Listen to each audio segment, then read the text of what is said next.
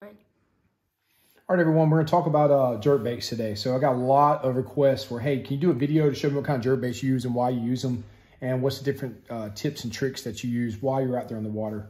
So first, let's talk about why I use them and when I use them. So the so what is whenever there's a temperature drop in the winter, the fish are going to get a little more lethargic. You're going to see the bait flicker around in the water. You're going to see it kind of get sporadic.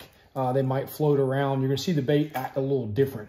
They're going to be a little sluggish. Also, the fish are going to be a little more sluggish, especially here in Florida. Florida bass, they don't like cold weather snaps. So what I'll do is I do a bunch of different presentations. And again, I'll go out in the water and show you how I do it as well. But I'll throw a long cast out. I'm going to use a medium heavy jerkbait rod. I'm also going to have I usually use a 5 to 1 ratio, row ratio. And depending on the depth of the water, that's what kind of line I'm gonna use. So some people say use mono, some people say use the fluorocarbon. I think I use the fluorocarbon. I've had no problem. I've caught hundreds of fish with jerk baits. So I would say that fluorocarbon doesn't make a big difference. What does make a difference is the line you use. So when I say that, I'm talking about the actual size of it. So if I don't, so for instance, this is a 3 to 5 foot jerk bait. If I want this to go a little less, maybe 2 to 4, what I'll do is I'll add 15 to 20 pound fluorocarbon on there, and the bait won't actually go down as far as if I was using a lighter line. It won't dig as much when it's going down. So you can change the line. Another thing you do is add weights to it. You'll see in some other videos, I'll actually add weights to the jerk baits to make them go deeper. Or what you can do is buy the bait that will actually go deeper. It has a bigger tongue on it. I use a lot of mega bass jerk baits. And they have the ones that go down to 11 foot. You get the plus edition to go down to even deeper, or a 2+. So that's another option for you. Also, if you haven't already noticed, you'll see I have a red hook on the front. So what this red hook is doing is it's giving them a target. I usually put the red hook in the middle. That way, if they miss the red hook in the front, if they miss it, they're going to grab this back hook. Something else that you probably noticed is these hooks look a little different than what comes stock on there. So I did upgrade the hooks to a larger size. And also what I've done is I've gone to an EWG versus a straight shank.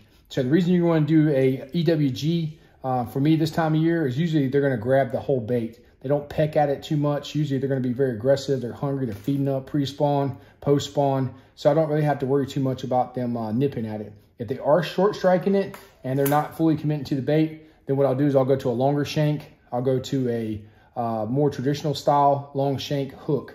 Now I am using these are number 4s. So on the smaller baits, they may come with 6s. I go ahead and upgrade to the 4s. I like the 4s all around whenever I'm using the jerk baits. I might go to a 2 on some of my larger baits, but I typically stay around that size 4. I'm using the Mustad hooks here. There's a bunch of different ones you can use. I'm using the Ultra Point. These are the triple grip. These have been very effective for me. Also, I use the different types of, again, I told you about the shanks, but I use all kinds of different types of shanks and also use different types of thickness. So do I want a thin wire or do I want a heavier wire? You can also get a thicker wire on there. The thicker the wire, the more sturdy the rod you need for that hook set. If you go with a thin wire, as soon as you lean into the fish, it's going to stick right through. So this is about medium level. Again, I'm using a medium heavy rod, so I'll have no problem at all making sure I get a good hook set. When you're changing these hooks out, and I've got other videos showing you how to change them out, you definitely want a split ring tool. And then something else you want to change out, which I haven't changed out on these yet. Most baits come with some type of ring on the front. Looks like Rapalas and the other types of baits I have here come with a circle. I don't like the circle. I like using the ring type, the kind of the oval shape. Most of your Strike King come with these. I'll usually change out that and add that snap ring to the front. That snap ring is available on the website at defensebaitandtackle.org. Go check that out. But I do have all the hardware on there. I'm about to break that out and put those on each of these baits. That gives more action in the water. And again, I'll do a separate video and show you the different action on that. So another thing that I'm doing is I'm matching the hatch. So when I get out there on the lake, I'm kind of looking around, I'm pausing for a second, and I'm looking at the bait or the different bait balls that are out there. I'm looking on my graphs. Are they large bait? Is it small bait? Do I need to run the smaller baits? I've had days where people have been all around me throwing large baits. I'll pick up a small bait and I start catching more fish. So definitely match the hatch there. Something else that I'm gonna be doing here in Florida, I'm usually jerking these jerk baits through grass and thick vegetation. So sometimes a smaller profile is better. And then there's different types of jerk baits to get. So you got the ripstop. This is the smaller version of the ripstop. Has a unique tail in the back. You can jerk, jerk, jerk, and then pause. You got suspended jerk baits. You got floating jerk baits. You got deep diving jerk baits. So again, make sure that you know the water depths that you're going to be fishing.